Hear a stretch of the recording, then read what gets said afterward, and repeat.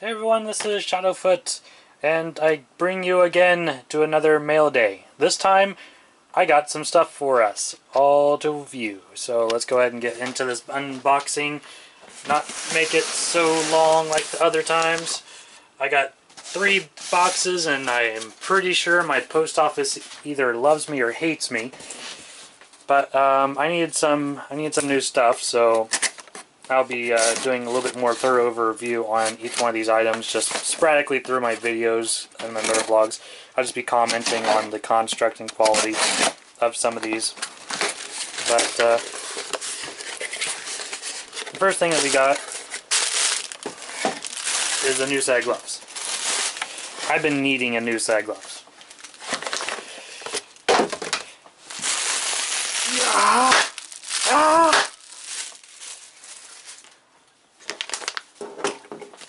The police called on me.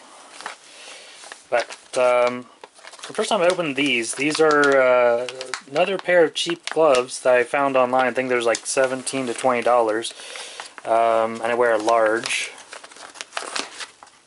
So, and they smell nice. It's always good to see how they smell. Looks like better construct than my other gloves.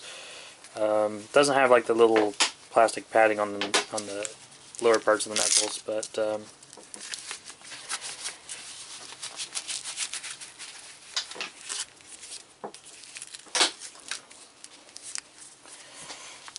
they fit well, comfortable, and they have reflective strips on them, so I guess kind of helps. It's supposed to have, these are supposed to be for touch phones, touch screens.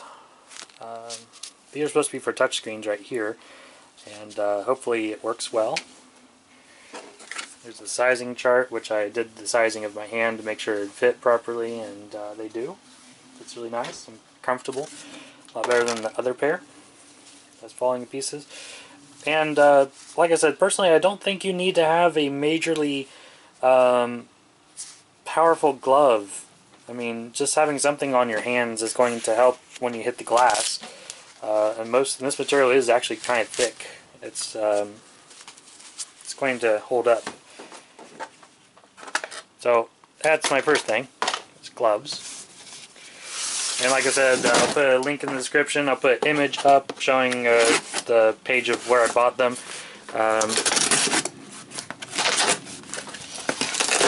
And my second box, which is going to be, I'm going to have to do like an actual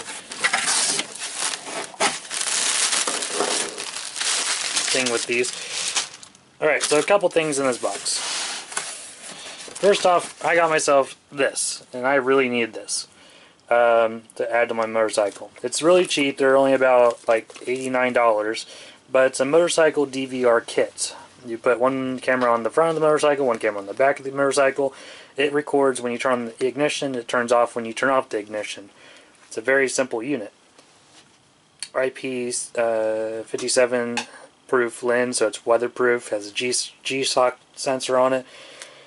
I think that this even has an expansion ability to put in a GPS transponder so it can like record speed and whatnot. But something that I'm going to do a video on putting in and installing, and maybe even take some footage from it from time to time. I might just do regular videos of me just riding around no reason. This is just it's from the company called Tech, and it's a very simple mount that goes from just a flat panel over to a threaded, flat panel over to a threaded mount, 1/4 threaded. And that's going to be used with another box I'm going to be getting in the future, which is for my Sony action camera skeleton case, just so I can attach my skeleton case to my upcoming helmet, which I'm planning on buying a new helmet, probably an Icon, probably in the summertime, not so much in the spring. Got these armor knee pads, like another 17-20, fairly strong plating. They have like the quick strap instead of the Velcro. The Velcro always seemed to get like dog hair and other stuff in it, making it very difficult to use. So, got that stuff so far. And then we got the big box.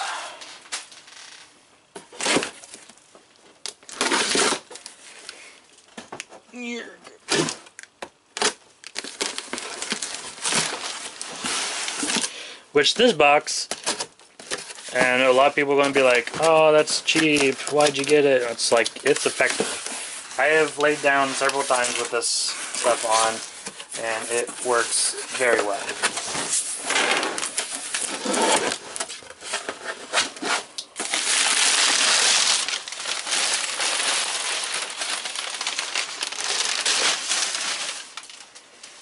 It's going to be hard to see, but this is some actual armor. So if I can just take the, there we go. It's like Christmas morning. There's wrapping paper everywhere. So anyway, this is the back, obviously. Hard plastic plates to protect the spine, padding on for the sides, for the tailbone, right where the hip pivots. And on the front, you got the, these are the shoulder and arm pads are kind of folded into each other. And then you got the chest plates right here. So this is hard plastic armor. The interesting thing is Fox makes the same thing, just like 3 times more expensive because it has a Fox sticker on it. But I've been using this armor for a while now, and the armor I have is right here, and it's trimmed in blue. But thing is, it's just a little too small, and as you can see, it's taken a beating. Like right here, and it's had some scrapes, but it holds up really well. I've been attacked in this armor with someone with a retractable baton. I've taken several hits with the baton, and without little injury to me. Like full force, I've fallen off my KLR when I was trying to wheelie several times with this armor, and it holds up pretty good on the impact. And it probably holds up a lot better than like probably your $150, $200 jackets.